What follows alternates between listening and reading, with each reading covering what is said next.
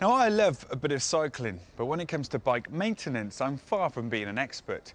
But here, in the unlikely setting of Bristol prison, there's a whole workshop of blokes who know all there is to know about putting a bike together. Poppy, I was not expecting to see this in a prison. And what exactly is happening here? Well, Life Cycle is working with the prison to give inmates interesting things to do with their time here. And also, the project we're running is about refurbishing old bikes. So what we're doing is we're getting old bikes, we're bringing them here, we're teaching them how to fix them up, and then we're taking them out and selling them to people on low incomes who want to get cycling.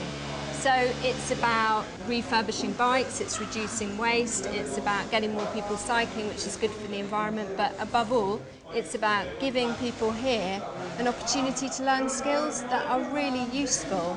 You must have 40, maybe 50 bikes in the workshop at the moment. Where do they come from?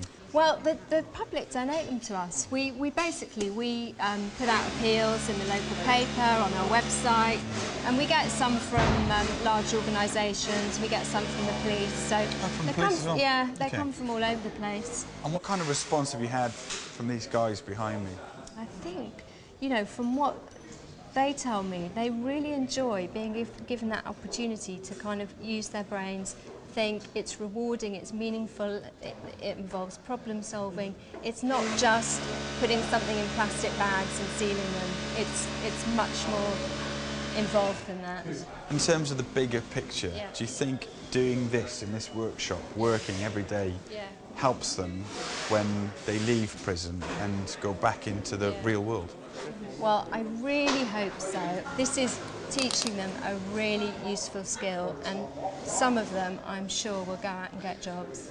Have they got the cycling bug, some of them? I think so, yeah, but the problem is they're not allowed to cycle. I mean, obviously there's no room. They're not allowed to cycle in prison? In the prison, yeah. I mean, you can see there's no room. What about after? Do any of them have a desire to get on their bikes after?